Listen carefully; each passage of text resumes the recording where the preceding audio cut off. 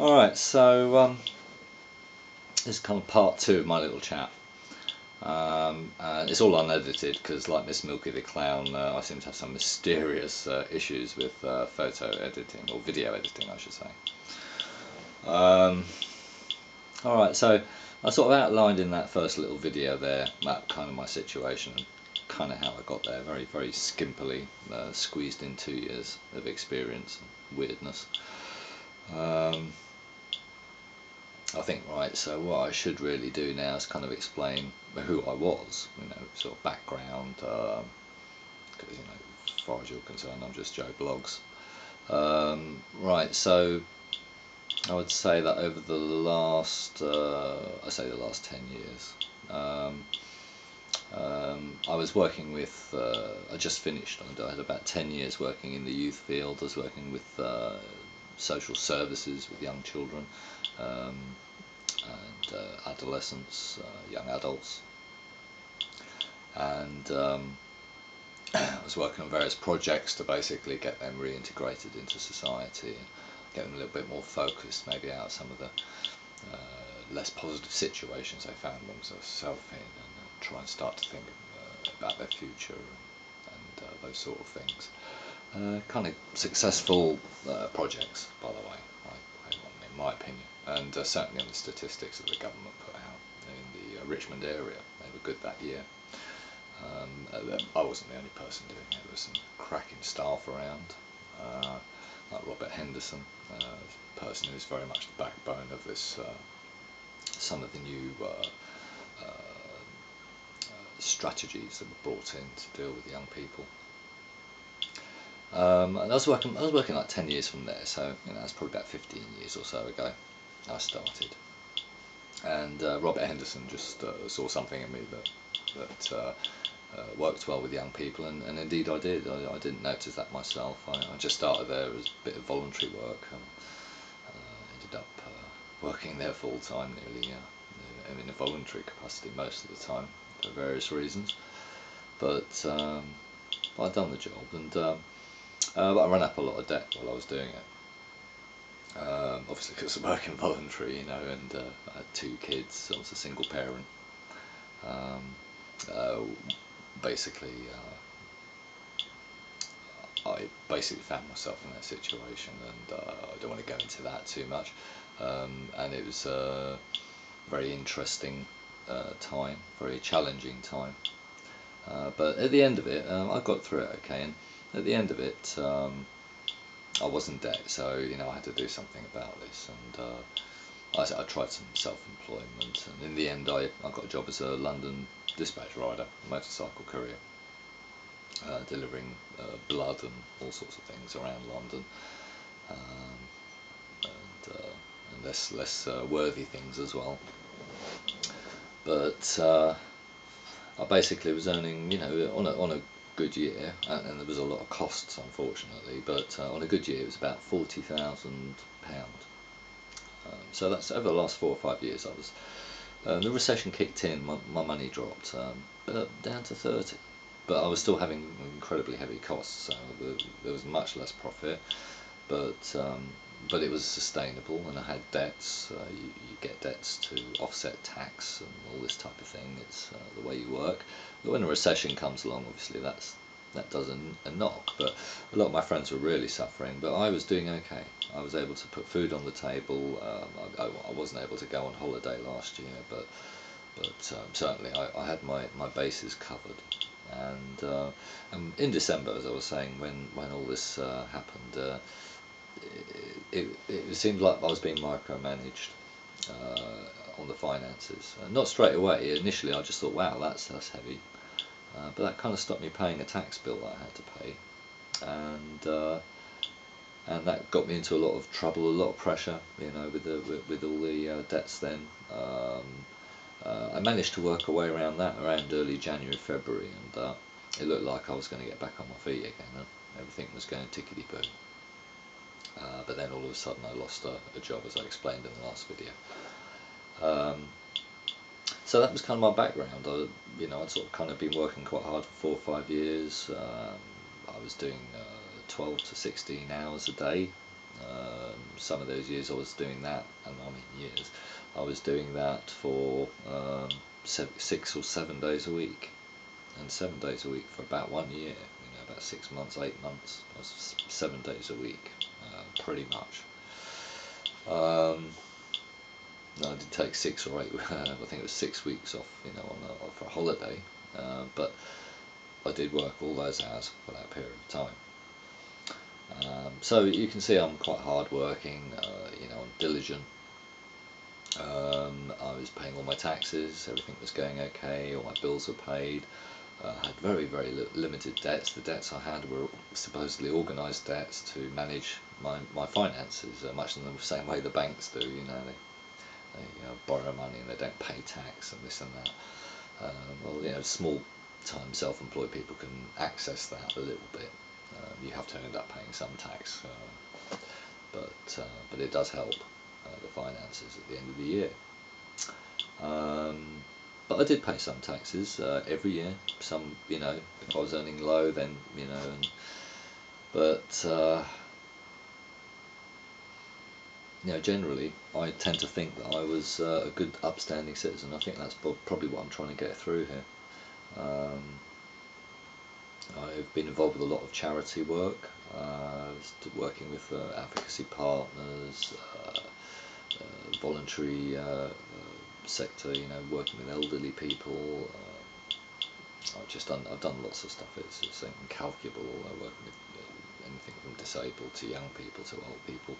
I was even doing a degree at one point in, well, I started one in voluntary studies, because I was thinking of voluntary studies, where I'd go with that. But obviously, unfortunately, I got into the youth stuff, just concentrated on that more, and then a bit later, as I was saying, unfortunately, then a bit later I went into the private sector to earn my fortune.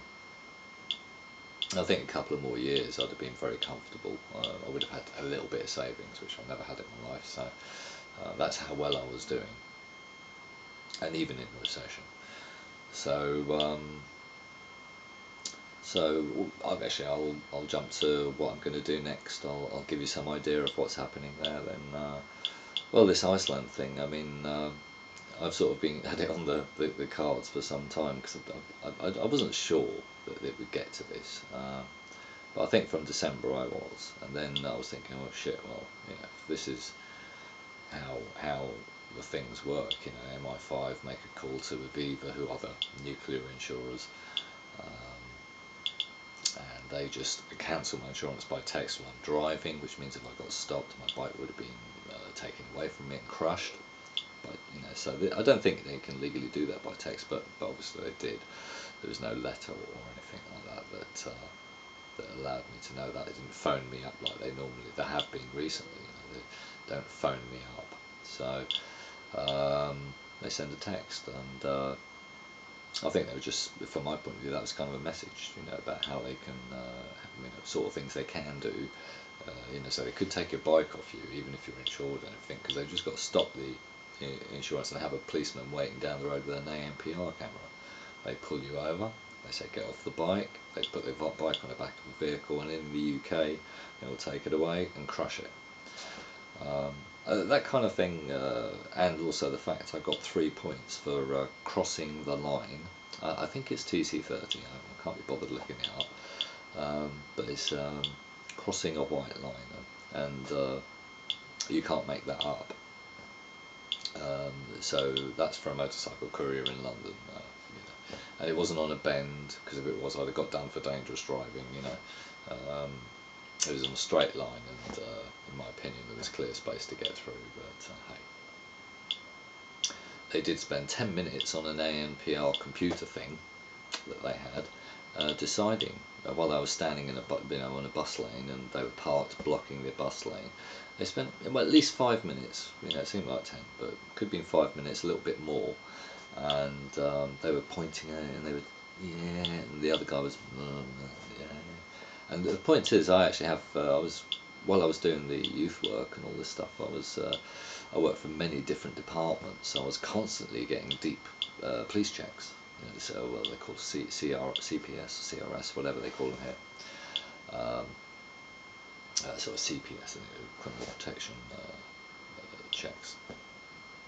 Anyway, so I had those, loads of them, every year for the different. I worked in South London, in West London, worked for lots of different councils and social services and police forces, and with the youth offending teams and have you, and the courts. So I was well checked out. So, but I was squeaky clean. There was nothing on my record. So it come out to 0-0. I'd seen them myself. You get copies. So anyway, that was occurred, and all of a sudden these guys are spending 5 minutes or so looking at a computer, deciding. I don't know what they have access to.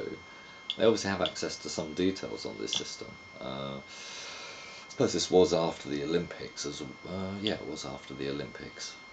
So it's obviously, people that would have been on domestic extremist database would have been people would have a certain attitude about what they were. Occupy, poking the Queen or whoever with a stick, all that type of stuff, burning people's houses down because they torture animals, whatever it is that they did. But they also, let's be honest here, they also target people who think critically. I'm not saying I'm right on all my posits. I've covered a lot of material, but from Fukushima to Sellafield to lots of things that I've covered. So basically, I'm not going to get everything right, but I have a critical mind, and at the end of the day, we can all get things right and wrong with these critical minds, but it's good for us to sort of just look at the. Somebody makes a statement. Well, let's look at that. Let's play devil's advocate, if you like, at the very least, and poke around and see if those posits are right. It's kind of a good thing to do, in my opinion. It's to sort of crowdsource, if you like, in some way, shape, or form. You have the peer review process, but it has to be the same people. And the peer review process, they found that 70% of documents had some sort of problem. Some were outright lies, some were just deceptive. So this was in a report that was done. So it's very important that people have critical minds, and our critical minds used to be the journalists, didn't they? They used to be the sort of cutting edge documentaries we used to see on the TV. We don't see them anymore. Had you noticed? But nor do we see the cutting edge journalism. Some stuff from the Guardian stable. Even now and again, people like Daily Mail or whoever come out with the odd story. But considering that I can't keep up, and other bloggers can't keep up with the news that's coming out. There's just so much. We try and report as much of all the little devious and secretive things that are going on, but it's very hard to keep up with it. Because what we're doing, what us few people are doing, I don't know, 100 or so or whatever, people that are trying to get this information and get it out to you. They're basically being, they are taking on the work of whole departments of different newspapers from all over the world who and I've talked to journalists, right, and I had a most interesting conversation was with one journalist who did a story bashing the uranium company, who shall remain nameless for now. And basically he said basically that he had to pull a story because they had the legal department straight away, and it was so heavy and they were costing the newspaper so much that he couldn't afford to keep trying to put these stories up, because he would lose his job. Basically, he would, because they couldn't afford to keep him on, because he would be costing them a lot in the sort of legal claims. And in the time of austerity, of course, you can't afford legal claims. So the more the austerity comes in, the more power the corporations have. Anyway, so where we are now is that is down to bloggers, and that's why I'm prepared to go to Iceland. I'm not going to back off, which I presume MI5 want me to do. I'm going to actually take it further, and I'm going to spend more time. I'm going to try and become a good journalist, so that you guys can